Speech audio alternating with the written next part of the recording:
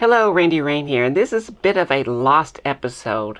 A while back, I was doing some restorations on some Radio Shack remote control tanks, and I had 3 of them that were very similar, and they looked just alike, but there was some differences. And it got down to this one, there was a big difference. It was smaller, way smaller than the other ones. I fixed all the gears and all the mechanics inside, but when I got to the electronics, it did not work. And I found a weird blob of solder, which couldn't be right. And it looks like it was from the factory. And I don't understand how this thing worked at all with the big blob of solder there coming from the factory. So this tank got put up and forgotten about for a while because I didn't know what to do with it. I mean, I could go and change out all these electronics and hopefully that would work. Or I can do what I'm going to do, and that is replace all the electronics with new electronics. And I have an idea on how to do that, so let me show you. So I had footage of me fixing all this here. You can see all these gears are brand new.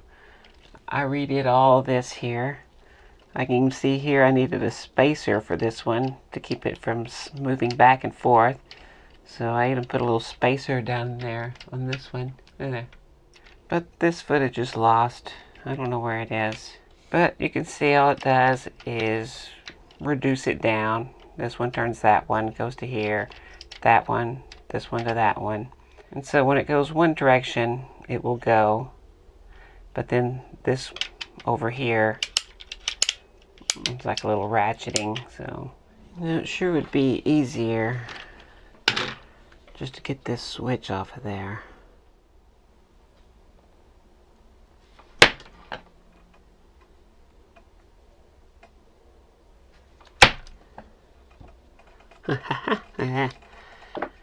Boom. That's how you get that out. That's how you do it.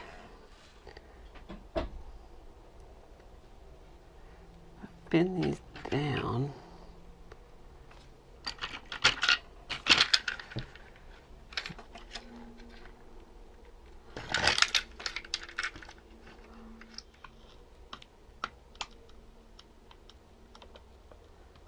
Melt that into place right there.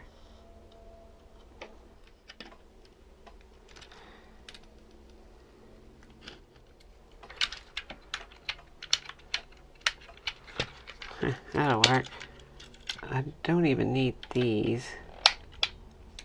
That can go away.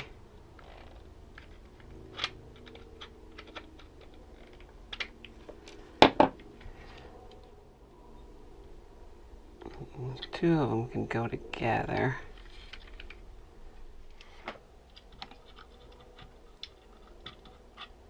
Okay, I think a good thing to do is just to connect the grounds.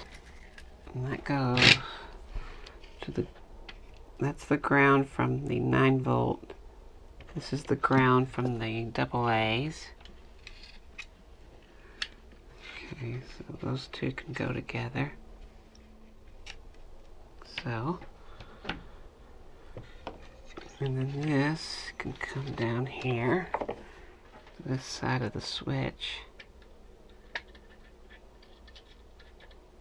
So the negative, one side is going to go to the electronics, one side is going to go to the motor.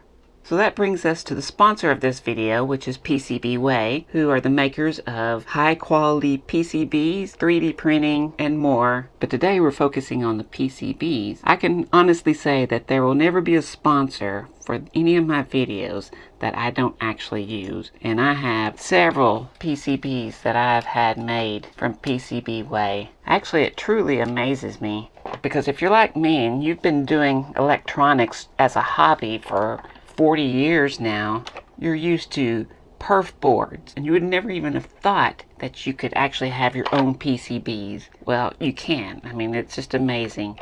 And these are like super high quality. This is not some little toy that you're getting. You're getting professionally made PCBs. But if you're like me and new to this, don't worry, they're there to help you as well. It's a really easy process. They'll work with you. If you're having problems, they'll help you fix it. They're so cheap. It's so easy. It's such a great product. If you're into electronics, even as a hobby, I highly recommend learning to do PCBs and get some of your own PCBs made from PCBWay. So go check them out at PCBWay.com, and I thank them for sponsoring this video.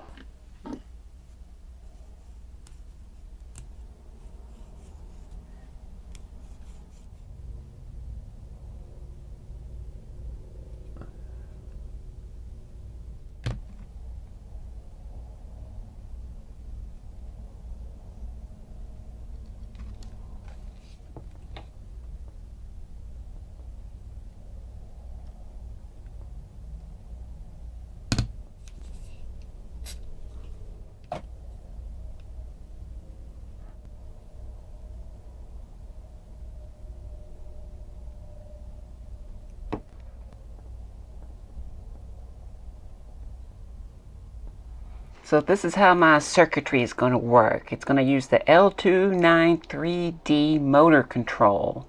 This thing can control 2 motors, but I only need it to control 1, so half of this stuff is gone. I won't be using any of these pins here. The chip is pretty much divided up into 4 sections, 2 sections for each motor. That's why there's multiple negatives, but these 2 are the negatives. This is the positive, and this is 5 volts here, and this is what controls the chip. This is not what controls the motors. Positive for the motors is here, and that can go up to 60 volts. It's not the same electricity, basically, that's actually powering the motors. The output for the motors is here on either side of the negative. You'll need to put a capacitor across there. That just keeps the interference from the motor from having any problems. These are the input wires, and if you make one go positive and one go negative, the motor will turn one way. You switch it, it'll make it go the other way. Both positive or both negative, and the motor doesn't do anything, just like normally.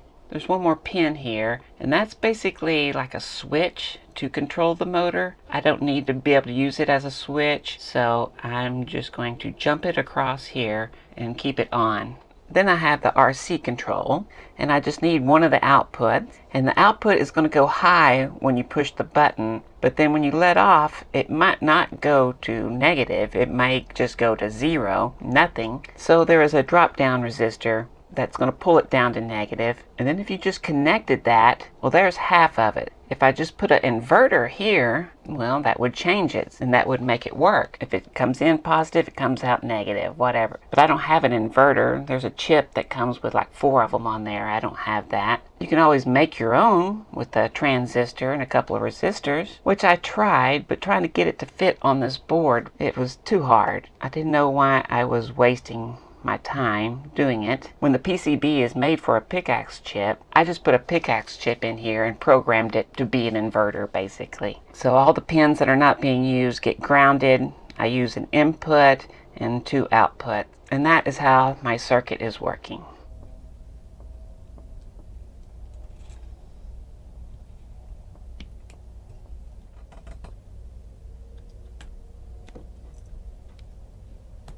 This is a 5-volt voltage regulator, so this will regulate it to 5 volts.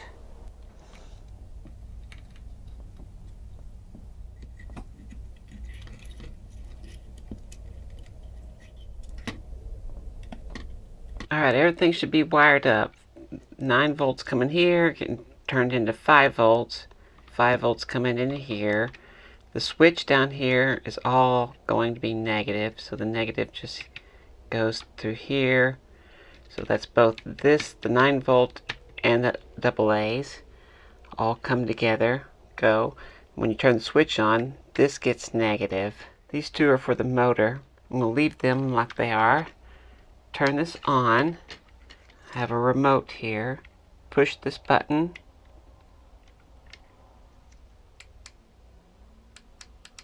There it goes.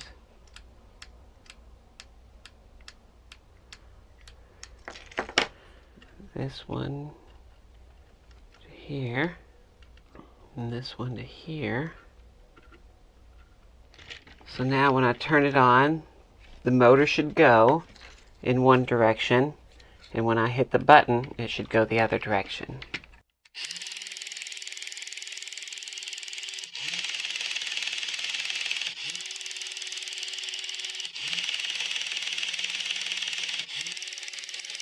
Now there's a light in here that's supposed to be the firing.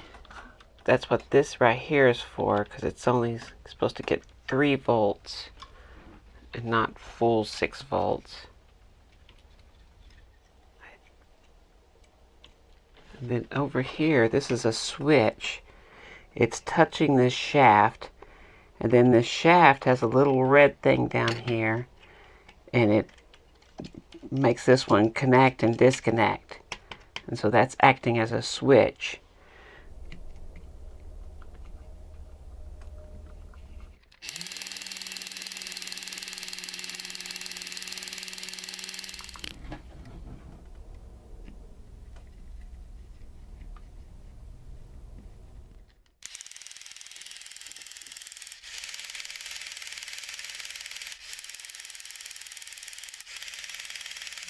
Let's keep things from short-circuiting everywhere.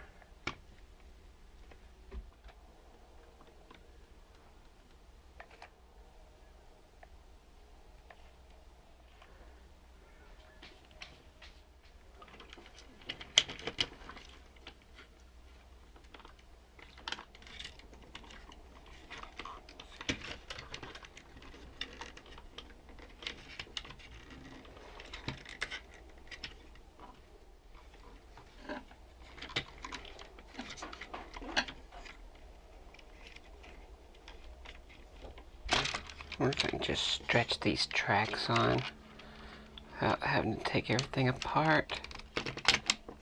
Pretty stretchy. Oh yeah.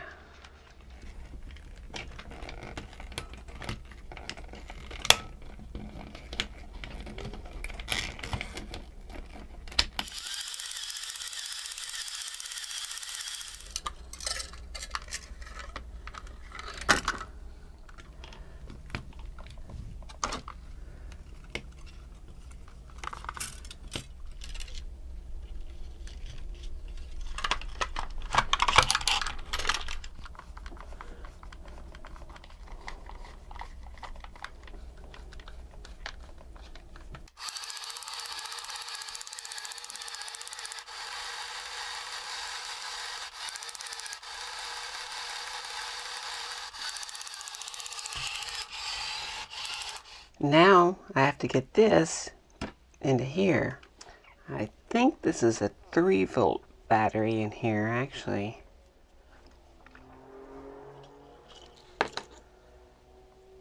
No, it is a 12-volt. It's a 12-volt. Boom, boom, boom. Hopefully it works on a 9-volt. So that's what's in here. Guess we're gonna find out.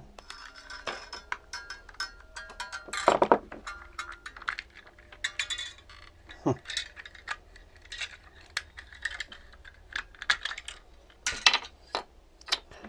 was interesting. What do we got here? Alright, I see no other way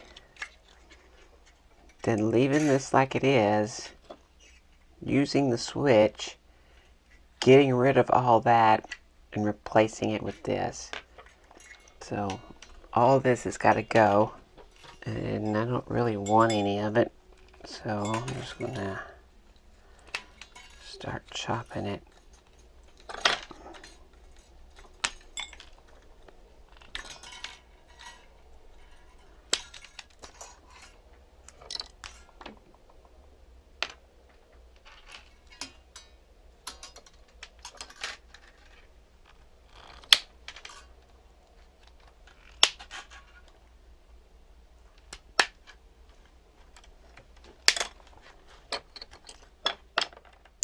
Positive. That's what that be doing. That's, I guess, no. It sits in there like this. So the positive is only coming in right there. And I need it to power stuff too, not act just as a switch. I'm just going to bring it to right here. That's positive coming in. Okay, that is positive.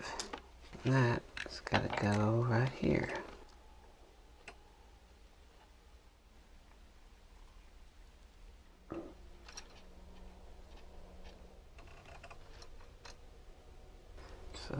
gives it power.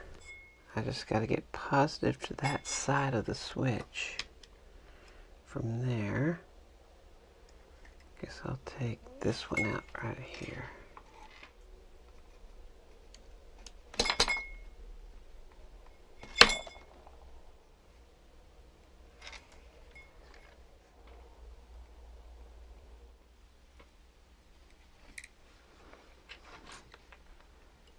Okay. Delicate surgery here. Gotta go right there.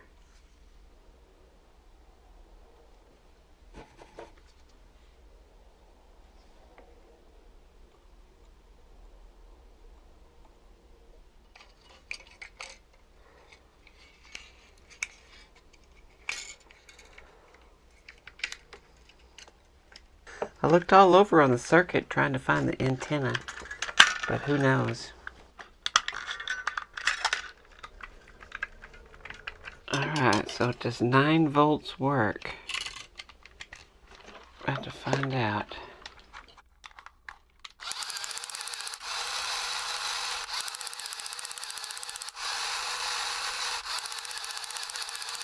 Yeah, so for me, it's just a lot easier to remake the electronics than it is to poke around and try to find something that doesn't work. Because it's probably down to just one little thing. That's too much for me. So I just do it this way, and it works better. You ready to see it in action? Here we go.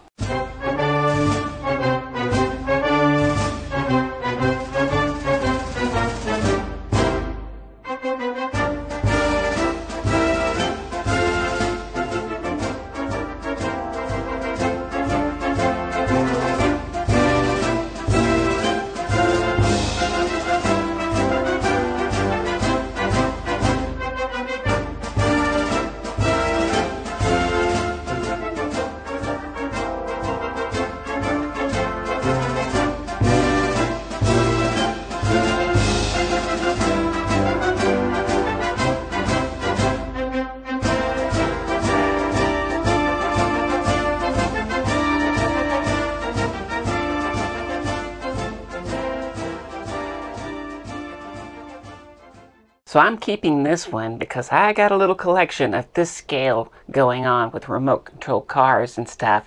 And I got some cool ones coming up, promise. Anyway, if you like this video, I sure would appreciate a big thumbs up. And if you want to see more, of course, hit that subscribe button.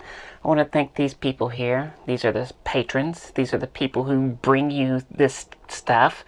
These are the people that allow me to do this. And I am so grateful because there's no way in the world I could do any of this stuff and show and make these videos without help like this. And so I thank them oh so very much. And if you'd like to become a patron, of course, there are links and all that stuff. So go check it out. Anyway, that's the Radio Shack Combat Tank. So, yeah. Positive. That's what that be doing.